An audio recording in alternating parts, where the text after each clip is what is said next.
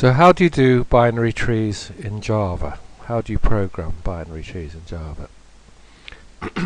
Well, first you have to define an abstract class binary tree, and here we're using a generic class. We're saying the nodes, we're defining a binary tree whose nodes are of any type T.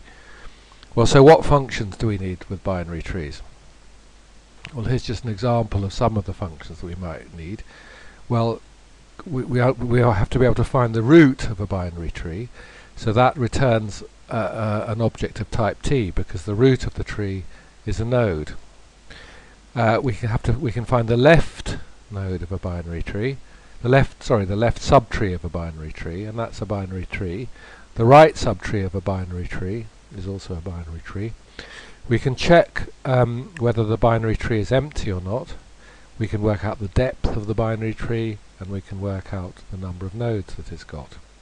So this is an abstract class. Now there are two sorts of binary tree. There's either an empty binary tree or a non-empty binary tree. So now what we have to do is define all these functions, all these methods for an empty binary tree. So how do we do them? So here we extend. We've got a class called empty tree T, which extends binary tree.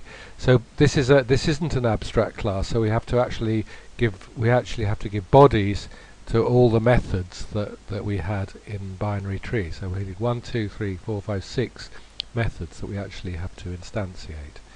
So what's the root of the empty binary tree? Well, there isn't one. So you throw an exception. Similarly, there isn't a left subtree of an empty tree, there isn't a right one. To test whether it's empty, well, the empty binary tree is empty.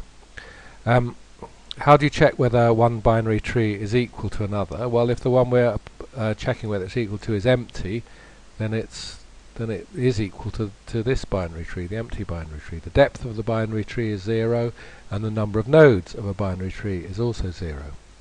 So that's the sort of simple case when the tree is empty. So if we look at the more complicated case, the non-empty binary tree, we have three fields for this binary tree. We have the root, which is of type T, and we have the left and right subtree, which are both binary tree T. So how do we construct a binary tree? Well, constructors are always the same. You have a parameter for each of the fields, and you just assign values to all the fields from the parameters. That's just a typical constructor, as you do for almost all objects that you define in this way. So the root of the binary tree, well, that's the root, so you return the root. The left is this left subtree. The right is the right subtree. How do you check whether a binary tree called T is equal to this one? Well, it mustn't be empty, because if it's empty, this one's not empty because it's got a root and a left and a right. So it mustn't be empty. The roots must be equal, whatever, so that those will be two objects of type T. So provided T has an equality, there's equality defined for T, it'll work. And then the left subtrees must be equal, and the right subtrees must be equal. How do we work out the depth of a non-empty binary tree?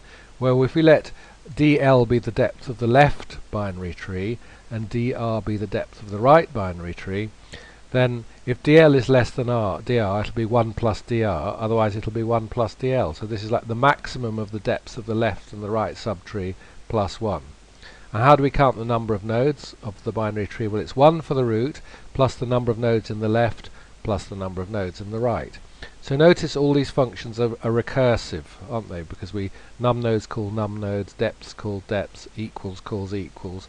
And because this is a recursive data structure, all the functions that you define on it will be recursive. So how do we use these functions? Well, how do we use these functions? So here's an example of using the binary tree functions we've just done. So here we're constructing a binary tree called T1, and here we're using new because it's the constructor. The root is the integer 3, and the left and the right subtrees are both empty. So we're constructing a tree whose root is 3 and whose left subtrees are both empty. So then here we're constructing another tree whose called T5, whose root is 8, and both the left and right subtrees are empty. Now T2 is another binary tree, and the root is 7, the left one is T1, and the right one is T5. So we're building up a more complicated binary tree. So this one has 7 as the root, it'll have 3 on the left and 8 on the right. And here T3 is made up of 2 copies of T2, etc. So we can make up new binary trees here. So let's just play with that for a little bit. So if we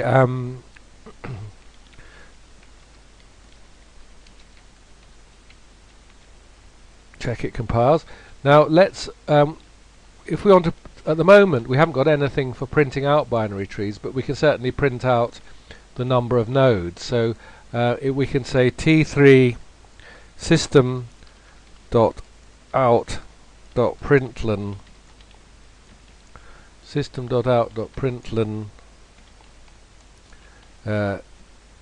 T1.num nodes.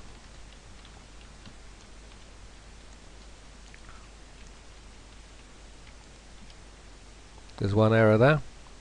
It's not called num nodes. Let's check what it's called. It's called num nodes with a little n. Okay, so we have to change that to... what have I done with that? It's gone. So let's...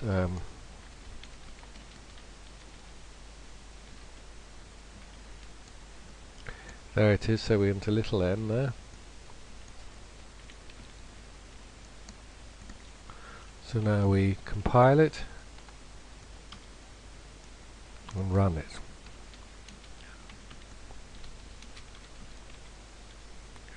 And notice the answer is 1, because this tree has got a root and 2 empty subtrees, so it's got 1 node. If we did it with this one, if we did it with T2, we'd get 1 for the root. T1 has got 1, and T5 has got 1. So if I did it with T2, if I did it with T2, I should get 3 nodes. 3 nodes.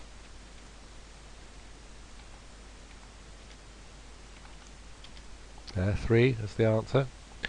If I do it with T3, I've got T2, which gives me 3, another T2, which is 3, and the root, which is 1, so that should give me 7. So if I do it with T3, it should give me 7.